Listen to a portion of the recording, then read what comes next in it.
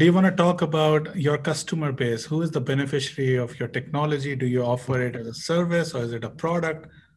So the initial focus for our company is to sell a product of these biosensors as kits to either researchers in the field of carbohydrate research or to companies that have quality testing labs that are looking to measure different carbohydrates in solution through their processing of their products. So that's our initial focus. Long term, we'd like to be more of a service company where we can actually custom design biosensors for anyone, for any target.